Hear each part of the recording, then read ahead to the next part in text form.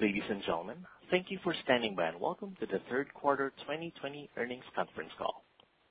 At this time, all participant lines are in a listen-only mode.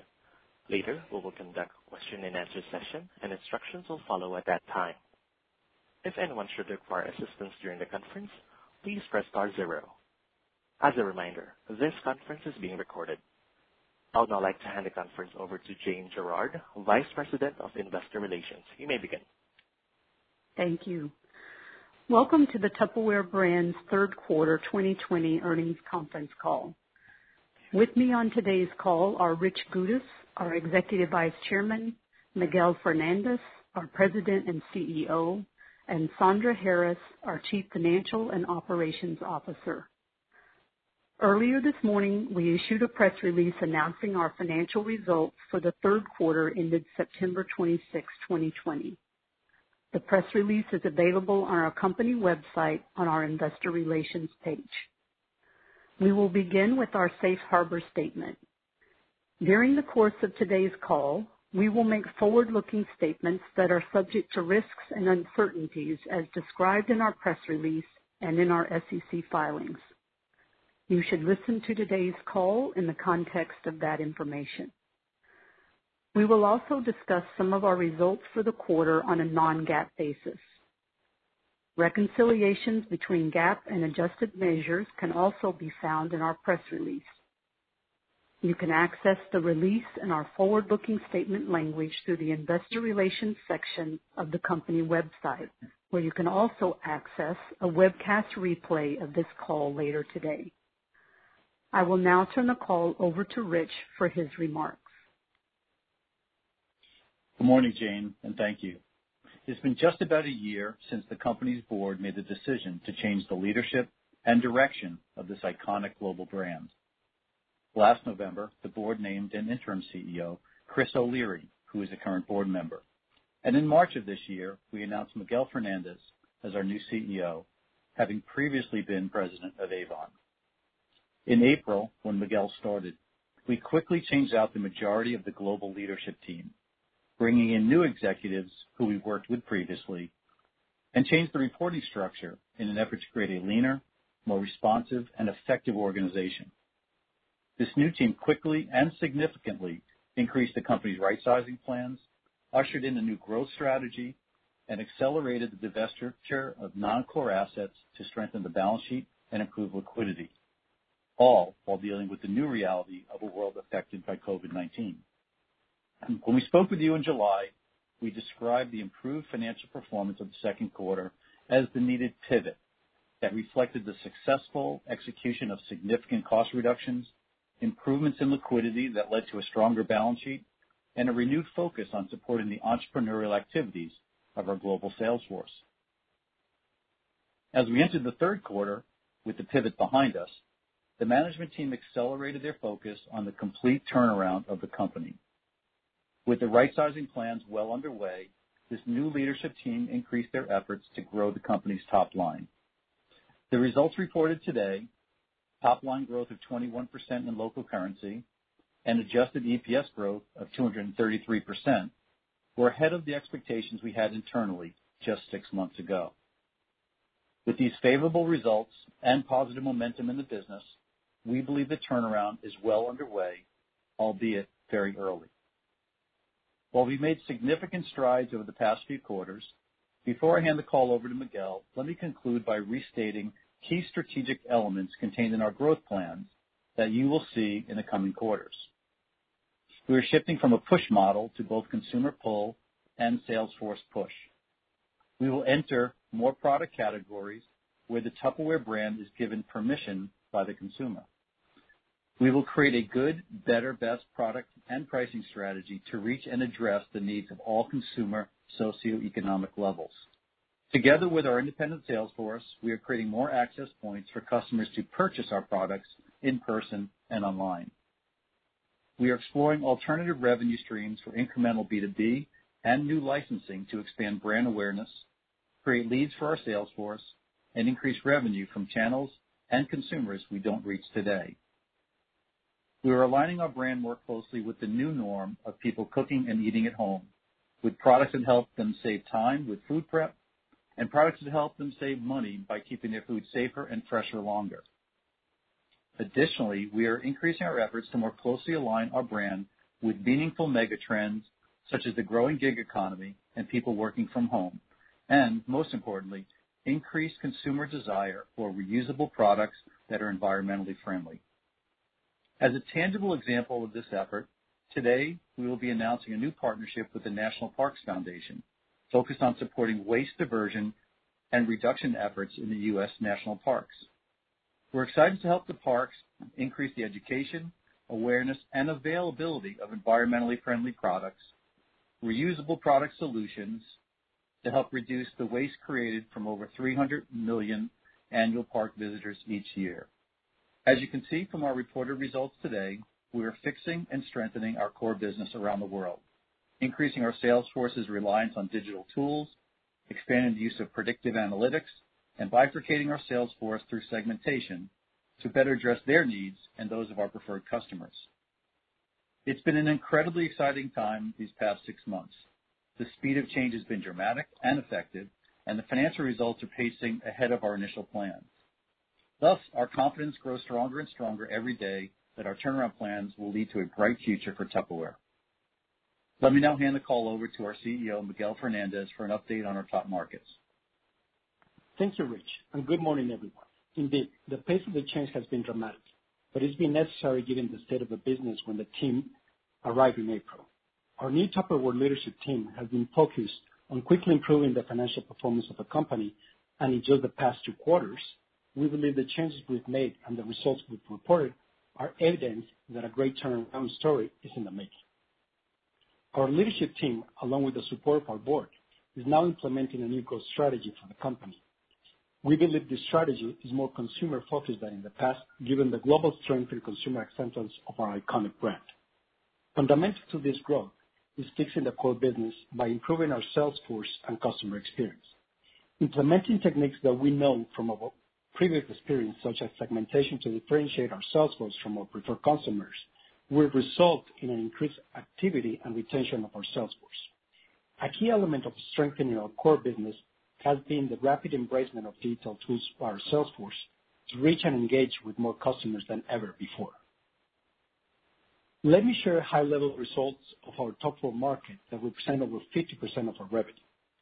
In the third quarter, Brazil sales increased 35% compared to the same period last year and were primarily driven by both high recruiting and retention. Our sales force quickly adopted our new online recruiting tools, yielding even better recruiting results than those seen pre-COVID-19. Additionally, we were able to improve retention by segmenting the sales force between preferred customers and business builders and focusing on increasing the activity between those 2 different groups. We have continued to support and encourage our sales force in Brazil to use digital tools and techniques, along with the traditional social selling methods, as an important way to grow their business. Going forward, we will continue to segment our sales force and target special communication to different audiences. To our sales force, we will continue sharing best practices and techniques to recruit and sell our products. And to our preferred customers, we'll send information about the benefits of our innovative, environmentally friendly, and reusable products. As our sales have grown in Brazil, we have started to experience some supply chain issues, including pressure on product availability, as demand was higher than forecasted. We are focused on resolving these issues in the coming months so that we can invest further in this key market to drive sales growth. Tupperware Mexico's local currency sales increased 29% compared with the same period last year. Core sales were up 26%, driven by an increase in the average active sales force and their productivity. Our B2B sales contributed 350 basis points of the growth. The increase in sales force activity was due to improved retention accomplished through training unit managers on sales force segmentation and the use of digital technology. An example of this is at a recent digital event where we had 12,000 participants, 100,000 views, and reached over 400,000 individuals. This is just an example of how quickly our markets are embracing digital technology to advance their business. We saw an increase in orders placed via mobile apps, which is fantastic because we know that mobile app users have higher ordering frequency compared to the non-users. This higher ordering frequency led to a productivity improvement that we saw this quarter. Now let's talk about China, primarily a retail business that continued to be challenging during the quarter, with local currency sales down 12% versus last year. We saw more studios closing than opening, and we now operate 6,200 studios throughout China. We have a lot of work to do in this key market, and our focus going forward will be in improving digital sales and accelerating product innovation to increase studio traffic and increase the amount of studios we operate. Effective this week, the current leader in China stepped down after 22 years of service, and we expect to have a new leader in the coming months. The pandemic has created a new norm, with more people eating at home and increased consumer concerns regarding food safety and food storage. Our ability to help satisfy those new consumer needs was most pronounced in our North American business. In the United States and Canada, sales were up 72% compared to the same period of last year, which is the highest level of sales growth that we have seen in the region in over 20 years, and the highest level of absolute sales since fourth quarter of 2002.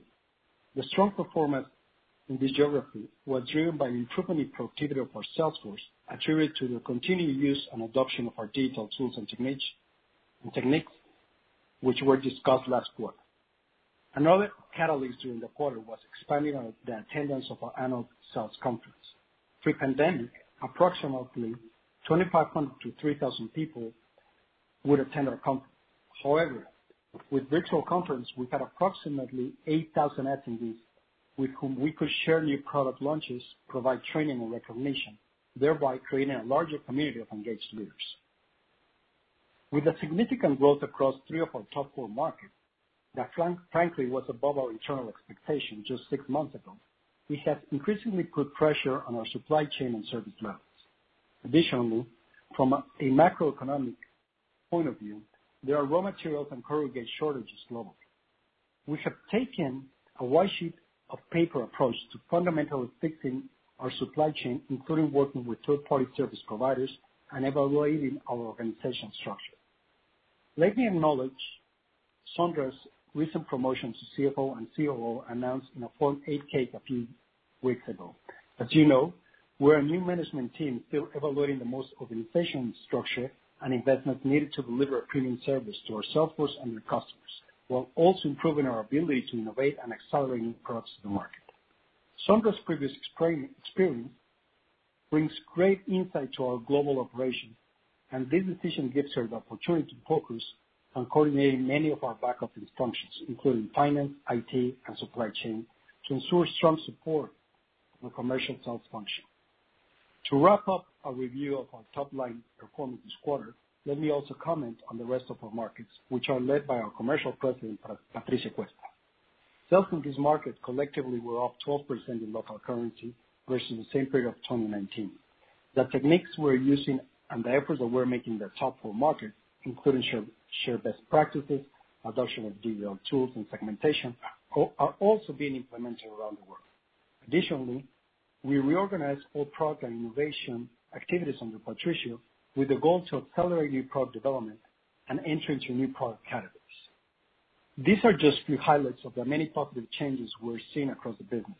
While it's still very early days in the complete turnaround of this iconic company, the confidence of our leadership team grows stronger every day, that we're making the right changes at the right speed with the right focus.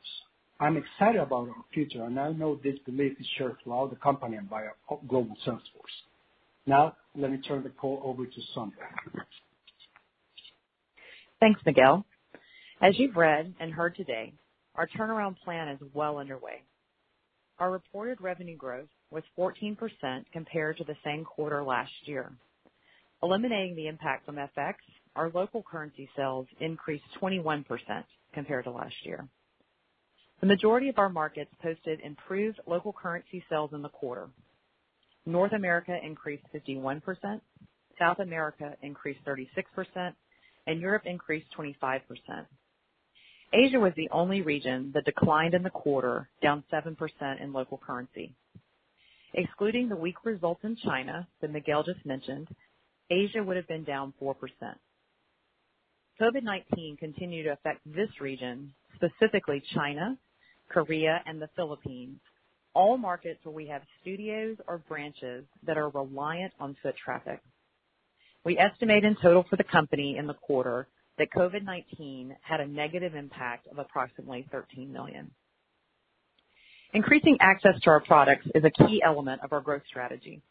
In the third quarter, almost 4% of our total revenue was through our business partnerships outside of direct selling, with approximately 80% in Europe and the remaining 20% predominantly in North America.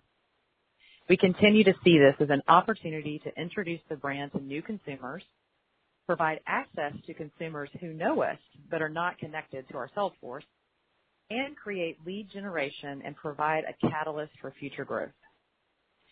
Sales through e-commerce were also 4% of our total revenue and contributed to the growth in the quarter.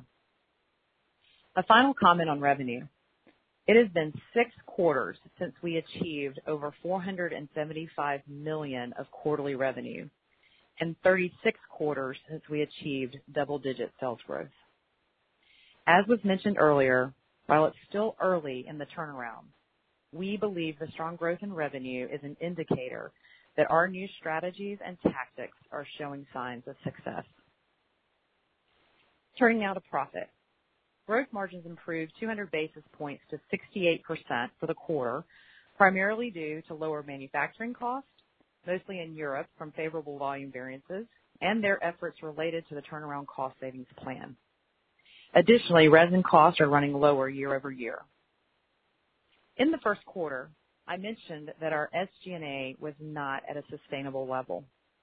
Our turnaround plan cost savings initiatives were developed to right-size and structurally address this problem, and I am happy to report that in the third quarter, SG&A as a percent of sales was 49%, reflecting a 900 basis point improvement attributable to the positive impact of nearly $60 million of turnaround plan cost savings in the quarter.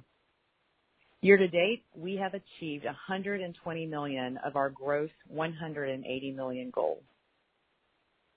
Segment profit of $106 million, or 22% of sales, improved 1,100 basis points versus last year.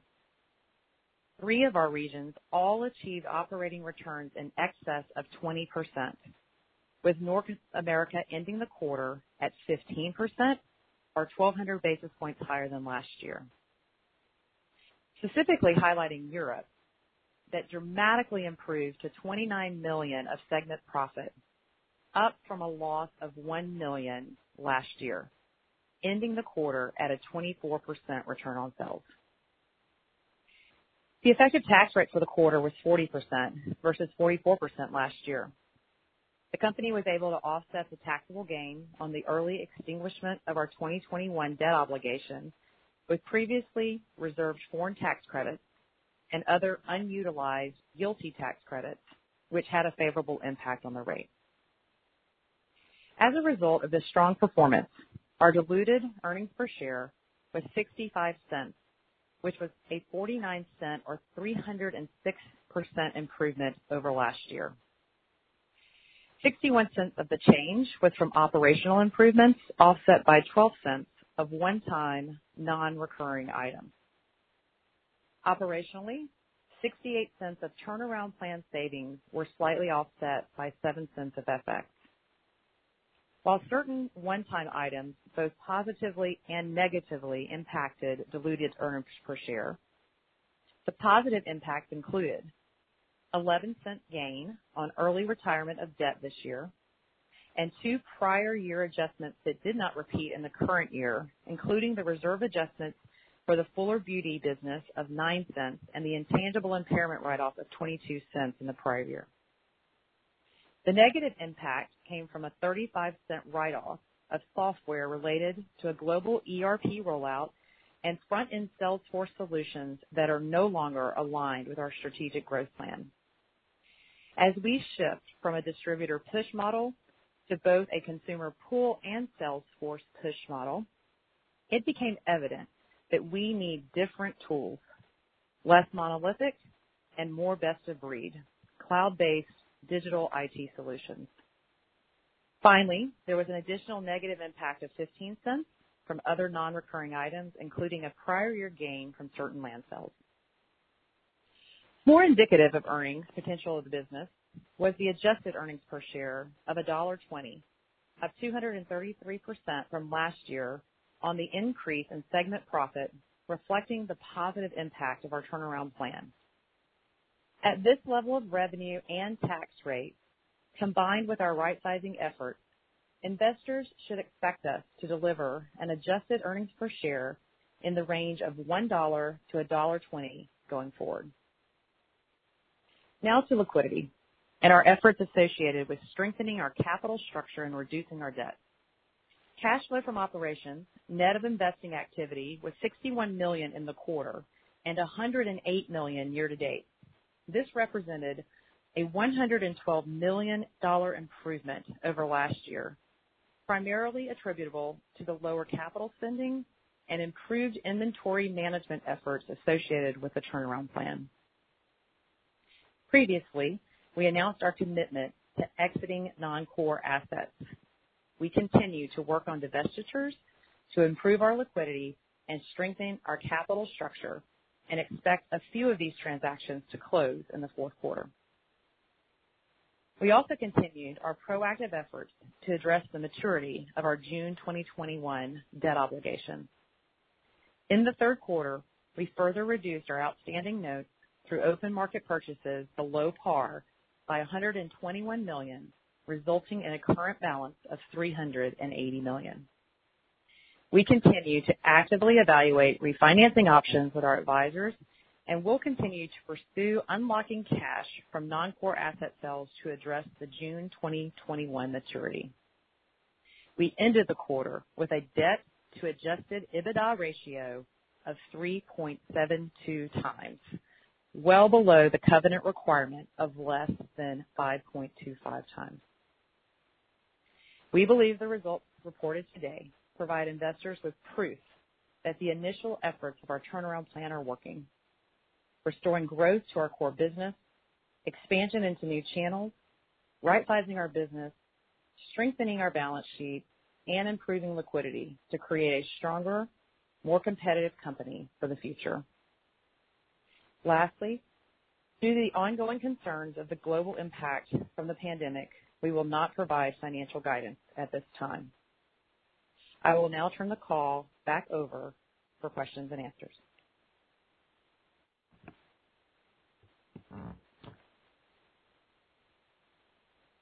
As a reminder, to ask the question, you will need to press star 1 on your telephone. To withdraw your question, press the pound key.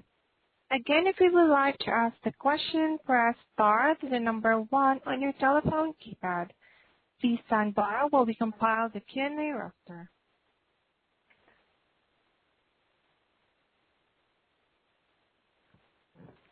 Your first question comes from the line of Wendy Nicholson. Your line is open.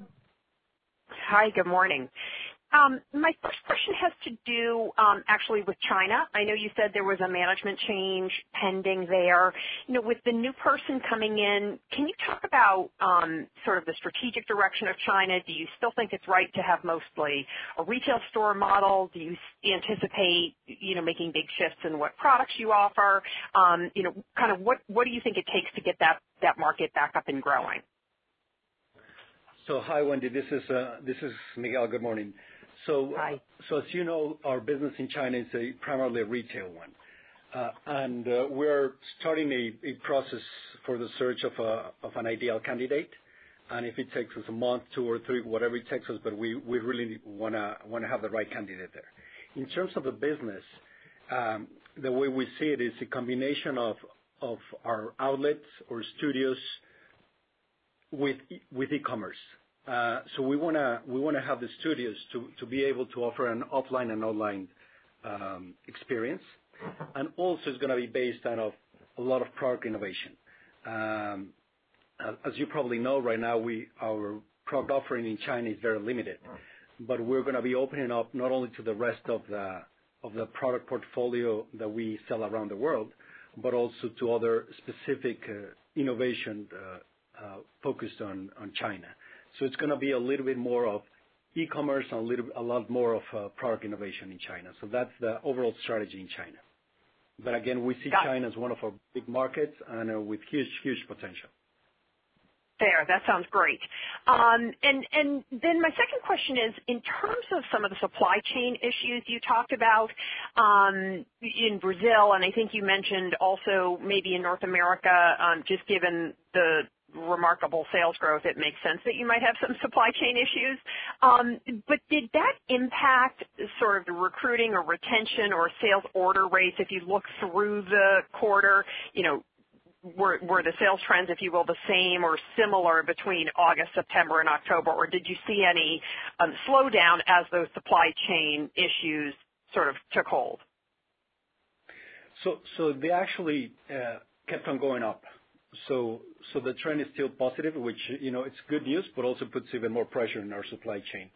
But we're as you heard in the script, we recently announced Sandra's promotion to take over the COO position. She's fully immersed in solving those issues that we have temporarily.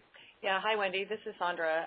I'll just quickly speak to the fact that historically, Tupperware has been really internally focused, limited by its manufacturing, and surely at the types of growth rates we're seeing now, there's a finite supply within our internal network. So we're turning more and more to external supply, whether that's third-party sourced or whether we're working with third-party manufacturing contractors. And so that's going to help us to extend that. And then we're actively investing in our distribution network so that we can meet the increased demand in a timely manner. And so going forward, we'll be focusing more on partnerships to expand our supply chain. Got it. And then my last question, thank you for indulging me, is just, you've obviously made phenomenal progress on the balance sheet. So my question specifically is with regard to Fuller Mexico. I know that's been contemplated maybe as an asset sale or a divestiture candidate to drum up cash. But if you don't need the cash, is that a business that you actually think could grow in the future? Do you like the opportunity there, or do you still say this just isn't for us, so even if we don't really need the cash, we still want to divest it? Yeah. So, Wendy, I think, we've said on a prior call, we're really focused on our core business, and anything that's not core, we're looking for the opportunity to divest of that, whether that's real estate or beauty. And so, we are making that a priority and continue to focus on that. We are working with brokers to help us to execute on that priority, and we will look to focus on the core and divest of the non-core. Great. Thank you so much. Your next question comes from the line of Linda Bolton-Weiser. You may ask your question. Hi, thank you. I was wondering if you, Miguel, could elaborate a little bit on the good, better, best strategy that you've been referring to. Is that already being put into practice, or is that still to come? And would you consider sort of starting a sub-brand under the main umbrella brand to execute that, or how would you exactly go about that strategy? Thanks. Hi, Linda. Good morning. Yes. So we've already started with some pilots around the world. And as you know, the whole strategy is to make sure that we offer the consumer a competitive pricing and quality compared to any other competitor versus, and even if it's a change in our value chain, we normally pay the same amount to our sales force regardless of what product we are. So we're going to be, we're going to be adjusting some of those margins and also offering to make sure that we achieve those price points. In terms of brand, yes, we're going to be developing sub brands under the umbrella of the Tupperware brand. It could be, we're still in conversations, but the more we're getting traction. We're going to continue to develop more brands, just as any other major brand would do it. Like Mercedes-Benz would have their C, E, and S class. We're going to have our Tupper Eco, Tupper, probably premium, mid and a premium. We still haven't decided the names of them, but it's going to be sub brands within the Tupperware umbrella brand. Great, thank you. And then, you've done an amazing job on the cost reduction, and your margins and earnings level are, amazing. I guess I was curious what you're thinking going forward. Once you've kind of now right-sized the cost structure, do you plan on ongoing productivity initiatives for 2021? Is there more cost to come out, or is this the end of it? And just to clarify, Sandra, did you mean $1 to $1.20 per share of quarterly earnings going forward? Is that what you meant by that? Thank you. Yes, thanks, Linda. Let me start with that. Yes, at this revenue level and tax rate, we would expect that on a quarterly basis that to be somewhere around $1 to $1.20. Last quarter at that revenue level we said 80 to 85 for reference. In regard to the cost reduction and sustainability of the margins, I'll also reinforce what we did say last quarter, that a portion of the $180 million gross savings is related to COVID-19. So we do expect that 75% of that carries into next year. So I roughly think that would have about a 300 basis point margin impact if everything stayed steady. But the majority of those cost savings would go forward. What I would emphasize is that we have signified and noted that our SG&A levels are very high, and I'm happy that this quarter we've achieved less than 50% of sales on SG&A. I do still know that there's room in that, and we haven't necessarily made a commitment on a go-forward basis or giving guidance on that, but there is opportunity.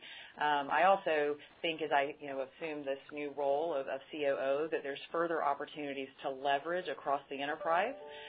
We've been very regionally and market specific, and there's a lot of opportunity to continue to optimize spend and savings across the board if we leverage our spending across the enterprise. Thank you. And then just one final question for me. In terms of your exploration of continuing to expand your B2B and partnership sales, can you explain how in a direct selling model that you avoid channel conflict? So if a sales rep sees the product being sold at a retailer or some other partner, how do you kind of avoid a negative impact on the direct selling business from channel conflict? Thanks. So thank you, Linda. So I'll take that one. It could be, the easiest way is different categories, different products, still, under the same brand and the same quality and the same, I'm going to call it R&D behind. So that's the easiest one.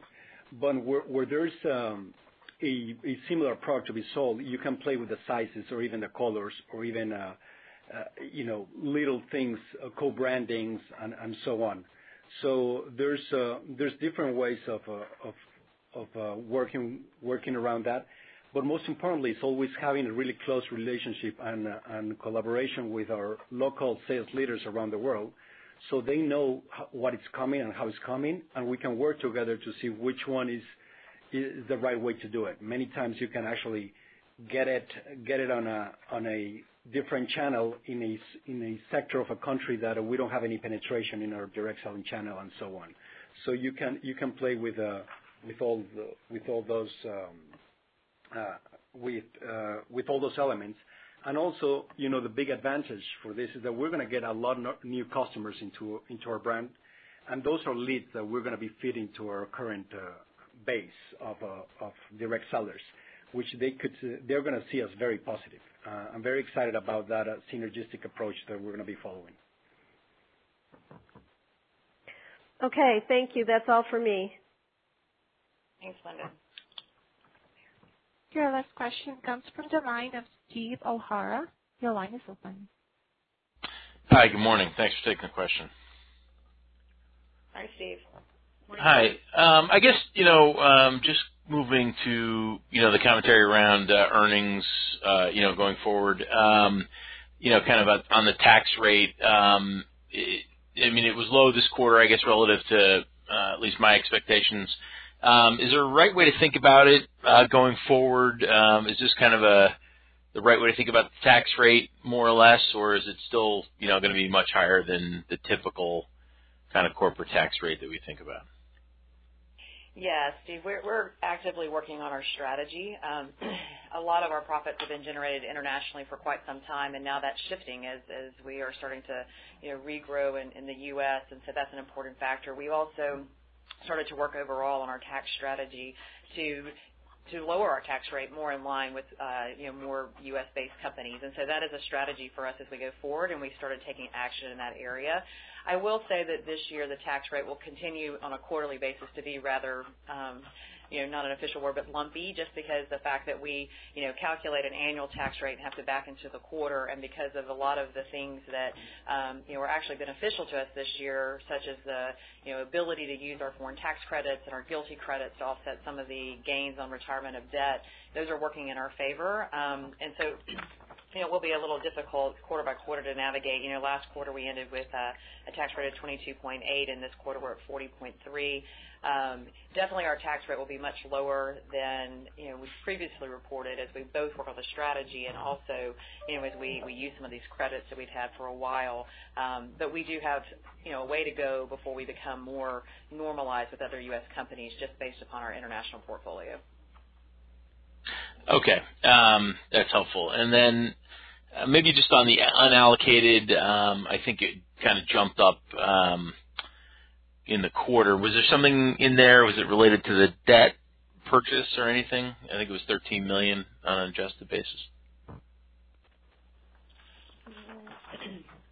On the unallocated, at this point, Steve, nothing is coming to mind, so we can get back with you on that note. I don't know of anything that really would have caused the unallocated to change. In total, our SG&A improved ratably for the quarter, and so we'll look back at the specific unallocated amount that you're talking about.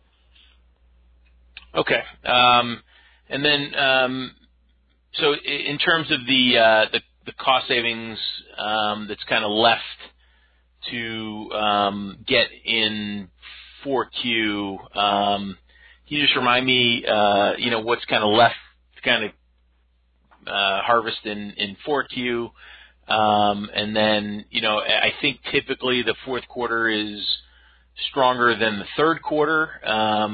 Is that, likely to be the case, or is there a reason for that not to be the case this year, maybe different than previous years?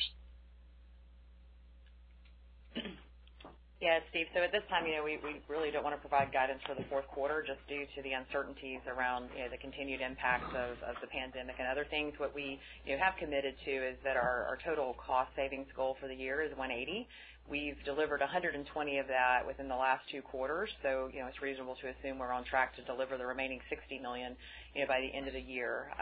And then we've also provided insights into our debt, which is that we have $380 million remaining after making the open market purchases, and we continue to work on that.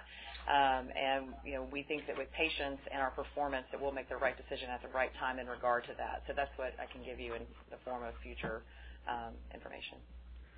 Okay. All right. Thank you very much. There are no further questions at this time. I will turn the call back to Mr. Miguel Fernandez for closing remarks. Thank you. While I'm pleased with our financial performance, I'm even more encouraged by the initial signs of fixing the core business evidenced by the increased activity and productivity of our sales force.